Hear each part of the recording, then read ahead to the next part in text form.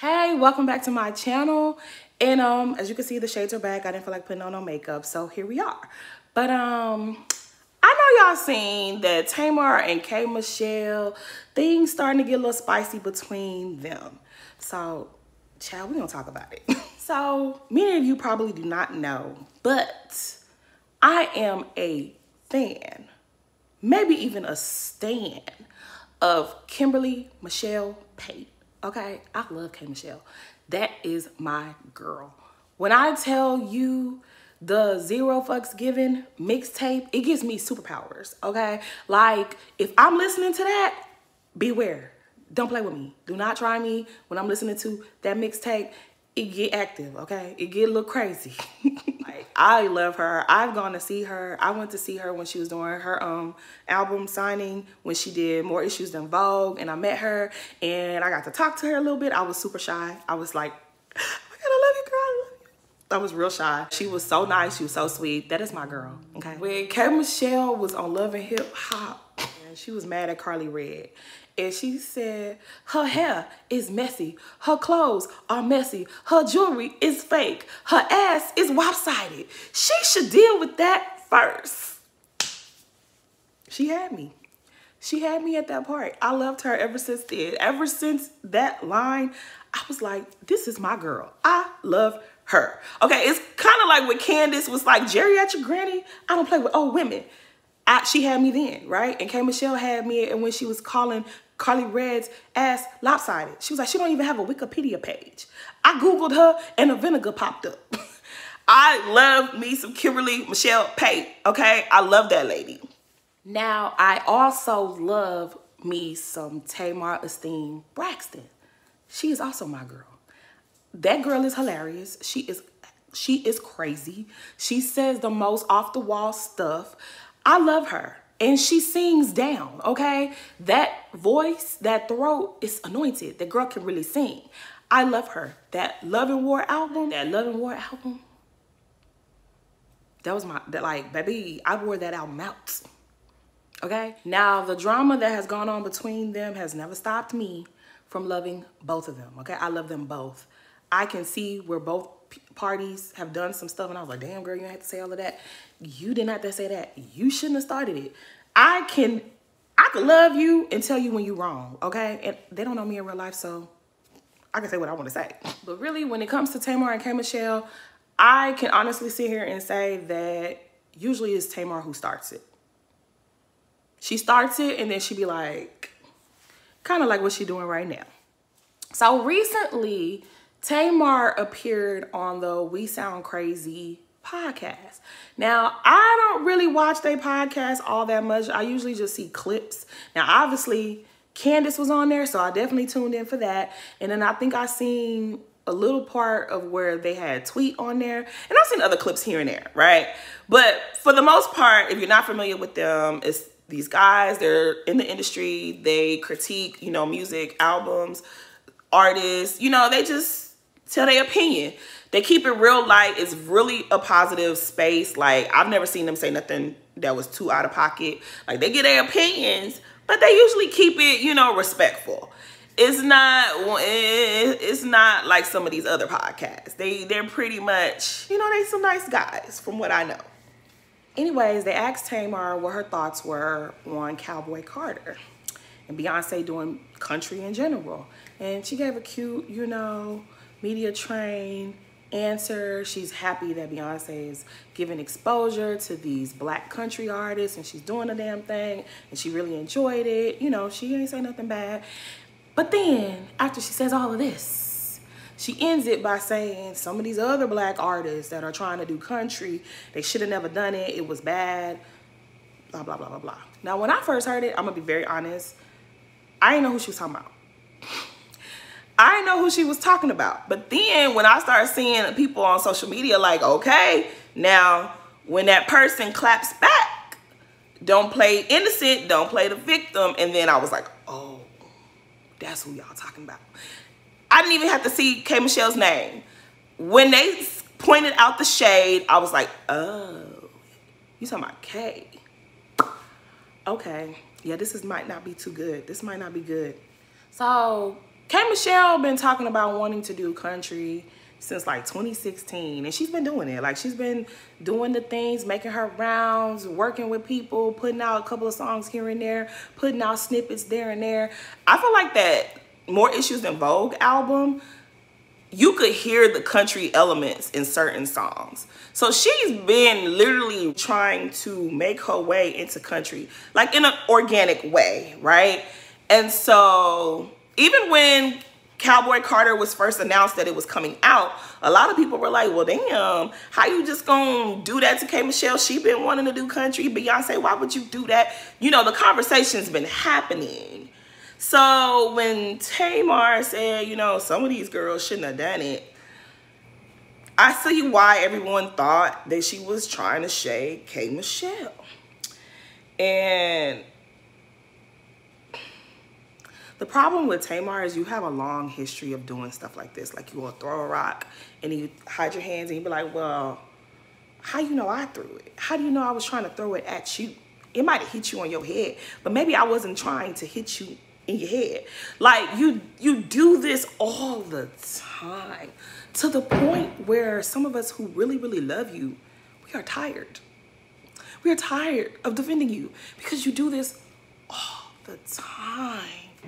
The fans are definitely fanning the flames. They're definitely trying to start something between, I won't even say that they're trying to start something. I do think that, you know, the conversation, the media people that are talking about it is not helping the situation, because at this point, K.Michelle done clap back, Tamar done clap back, somebody done went and found an old interview where, not an interview, IG Live, where Tamar was saying the person who called her a Muppet ate her words, because when she saw me in person, she told me how beautiful I was. And K.Michelle posted a picture of a Muppet. I'm like, oh Lord, we can't do this again. We cannot do this again. Like, y'all not tired? Y'all are not tired? Now, I love Tamar down. I love her down, but there's no way you did this and said this and didn't think that people were going to speculate on who you were referring to. You know that that's what people do. When you say anything and you don't put a name on it, people are going to speculate as to who you are talking about. You are an artist. You pride yourself on growing up in this industry. You are a Braxton. You have met all the legends. You went to the school of Frank Gatson. Like, you know all the things. And one thing you know, one thing you definitely are familiar with is social media.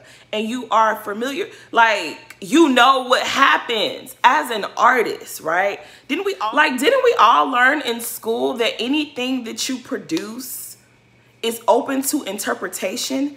That could be a letter that you wrote to someone, a piece of literature that someone writes, a song that someone writes, a picture that you drew, a social media post. Anything that you put out into the world is open to interpretation.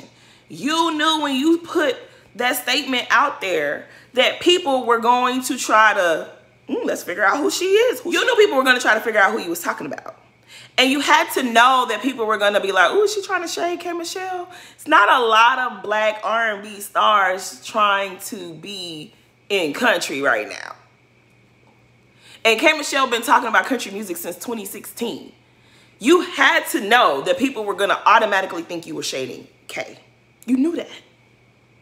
So for you to be like, I didn't say her name, Tamar. And the problem is, Tamar, you have a long history of doing this. You've done it so many times. Even the original feud that started with K. K.Michelle gets on Love and Hip Hop. She's minding her business. She's telling her story. You want to defend Toya, you insert yourself in something that had nothing to do with you. You question this woman's story and claim of abuse. As a survivor yourself, you went on Twitter and you challenged this woman's story. And you thought nothing was going to happen. You thought nobody was going to say nothing to you. You thought you was just going to do that and just get away with it. You was dead ass wrong for that shit. The people closest to Toya did not say anything publicly. We didn't hear nothing from Love Muse. We didn't hear nothing from Danielle, Tiny. Rashida was probably the only person that had to speak on it because she was on the show with K.Michelle and they clashed over the situation. But none of Toya's really good friends said anything publicly. They probably was talking their mess behind the scenes. I'm sure they were. But you was the only one. You stood out there and said something. And then when K.Michelle was tagging you for 3 years, we didn't see Toya defend you. Not one time. I know she supported you by going to one of your shows, but we didn't see her defend you. You and K.Michelle was going back and forth for 3 years. And I mean, K.Michelle was tagging you. She was wrapping you up. It was really bad. Sometimes I was like, damn, K, you did not have to say all of that. You want to start that again?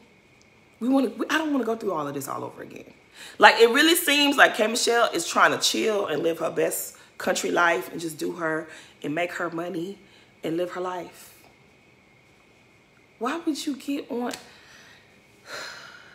Why would you do that, Tamar? Why? Tamar has since said she was not shading K.Michelle. Even one of the co-hosts on the We Sound Crazy podcast has also said, well, she never said K.Michelle's name. But I feel like you was talking about K.Michelle. Why? Because you've done this so many other times to other people. To K.Michelle as well, but to other people too. You do this all the time. You've done it with Monica. You've done it with Tiny. You've done it with Candy. You've done it with Toya. You did it with Claudia Jordan. You've done it so many times to so many different people. All the time. You have a history of it, a documented history of doing things like this. And then when it goes a little left, then it's like, oh, I didn't even say anything. Why would you just, no, because we're not dumb. Did it to Sierra. You shaded her. She don't even bother nobody. She just be over there with her man singing her songs and making dance videos. You had to shade her too. You do this all the time, and it's just like, I love you so much, but that's the part of you that I just be getting confused by. When I tell you that feud between K.Michelle and Tamar and Toya and that man, and when I tell you that, I did the math, and I think it only lasted really 3 years. It felt like it was so much longer than that, though. Because all the things that kept happening and the things that were being said, whoa, it was bad. And there were so many times where K.Michelle tried to extend an olive branch and Tamar didn't want it. Okay, it took Patti LaBelle to come and gather her children and say, y'all gonna stop this, okay? Auntie Patty, she not having it. She had to come and settle you guys together. And I just don't understand, like, after y'all have this nice performance, the three of y'all on stage, y'all still can't get it to, I don't know. It's almost like, Tamar, you can't help yourself. I think that's what it's giving, because it's like, as the way that ended for you was humiliating. Like, you started this problem with Kay over Toya. Just to fall out with Toya and Toya go on the Breakfast Club and say, you weren't really her friend like that. I mean, you went all out of your way to defend Toya and this man. Just for him to go on marriage boot camp and show us that he has the characteristics of an abusive person. Just for him to show us him being aggressive more than once to Toya.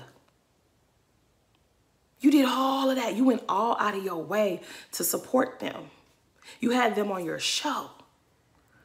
When they was in the lawsuit situation with Viacom and Mona Scott Young and K.Michelle, all of that. Like, after that, if I was Tamar, I would forget that lady existed. You apologize, she apologized, y'all done moved on. I would just let it go. I wouldn't want nothing else to do with it. Like, the whole thing, in my opinion, was embarrassing.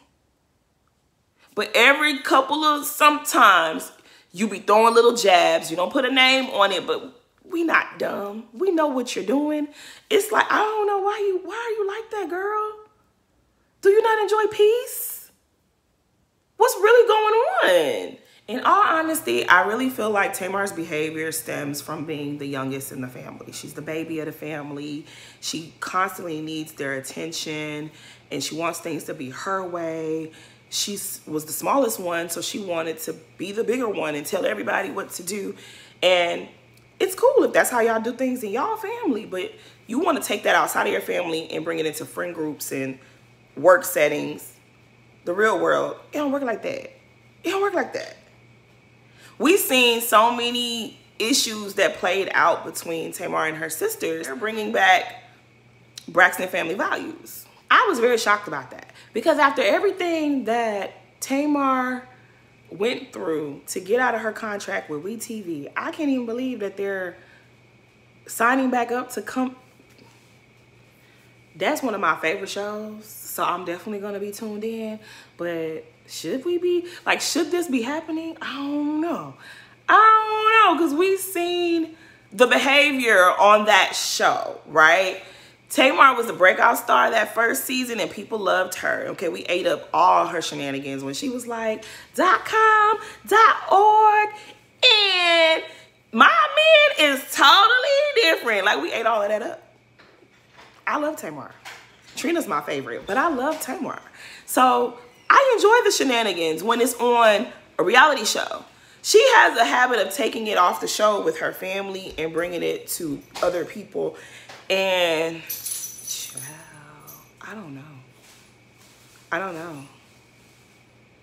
It's gonna be weird. I'm definitely gonna be watching. I don't know about y'all, but I'm definitely gonna be watching.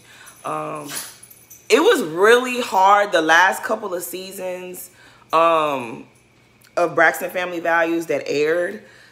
The way that Tracy's story played out for us, it was really sad. Like when Tracy died, y'all, I was no good up in this house. Every time I thought about it, I started crying. Oh my God, I was so upset. Like I was so upset. Like you would have thought Tracy was my auntie, the way that I cried for that lady. Oh my God, I was completely triggered. I guess because she, you know, she died from cancer. My mom died from cancer. But not only that, it was just like the last few seasons of Tracy being on that show were really heartbreaking, at least for me. Like for her to not feel like her sisters had her back, her sisters was rooting for her. It was really hard to watch that. And then, you know, that last season, I think her niece had passed away and she was really struggling with that. That was a lot. That was a lot. If they're going to bring the show back, though, I really hope that it's more positive. I hope it's more positive. And I really hope that we see Tamar start to take accountability for the things that she does. Because that's what's holding Tamar back. Like, Tamar has the most beautiful voice.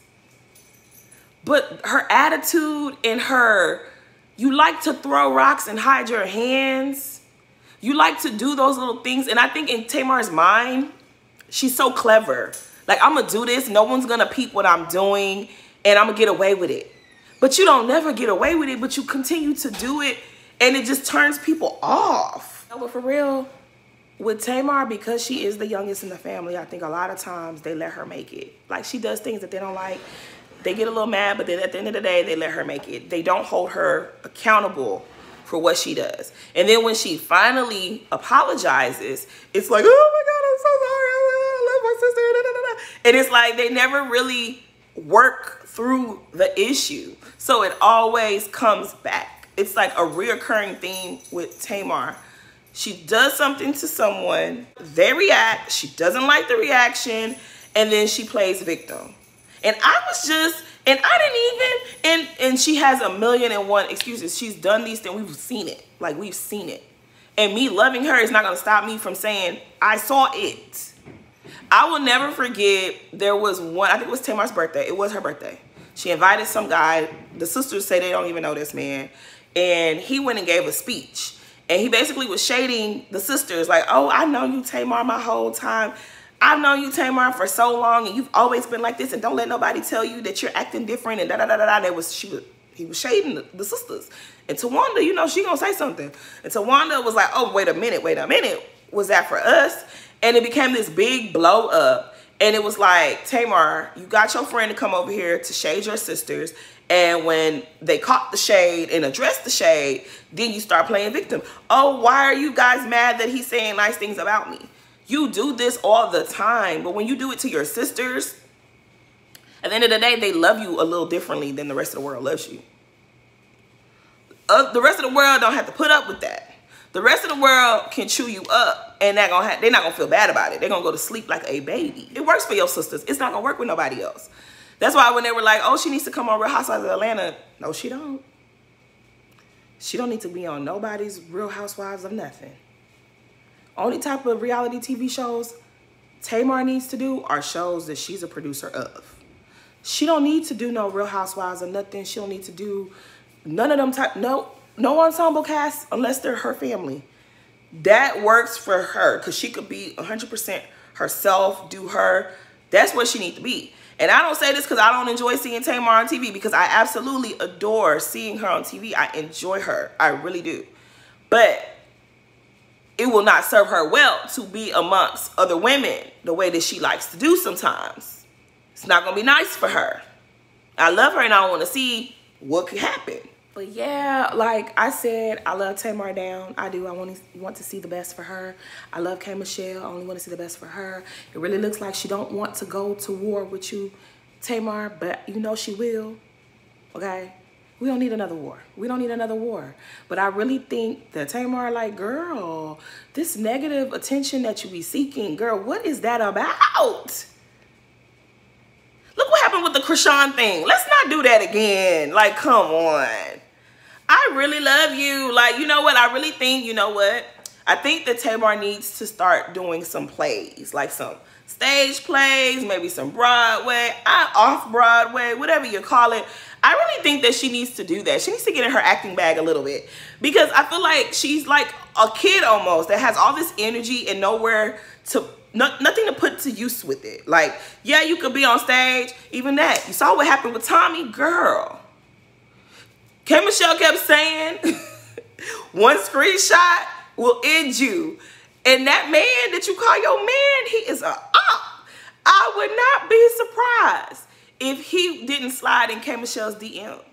Because that man, he not for you, girl. He is not any good. If he tossed Tommy salad after one little fight with you, yeah, that man don't like you, girl. I would not be surprised if he was in K.Michelle's DMs. I wouldn't. Stop shading people. You really need to get into your acting bag, okay? Get into your acting bag and let that be your outlet. Let that be your release for the drama that you crave. Because this, girl, you gotta stop this. We gotta stop, girl. You are a grown lady. But anyways, y'all, I love Tamar. I love Tamar down. I love K.Michelle. Their albums, especially Rebellious Soul and Love and War, they mean so much to me. Like, y'all, they don't even know, like, what I was going through when those albums came out. Like, when I say I really have love for them, I really have love for them. Okay, I was watching them on TV. Throughout my mom's entire illness, I was watching Braxton Family Values and Tamar and Vince, listening to Love and War. Like, when I say they become a part of your life and you just want to see them do well. I don't want to see y'all fight. I want to see y'all fight. Y'all need to wrap this on up. Because before it gets ugly, wrap it on up. Because the last time I checked the social medias, Tamar was explaining some stuff in the car, talking about she wasn't talking about her. If she wanted to, she would put a name on it like she did with Candy. You want to wake that up again? You want to wake Candy up too? This got to stop. Okay?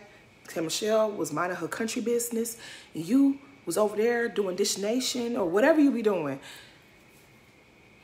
Do that. Don't do this. This is not what you need, okay? Anyways, please like, comment, y'all. Like, I love talking to y'all. Like, I'll be so excited when y'all leave me a little comment. I really love it. So y'all get in them comments and tell me what y'all have to say about this matter. Please subscribe and share.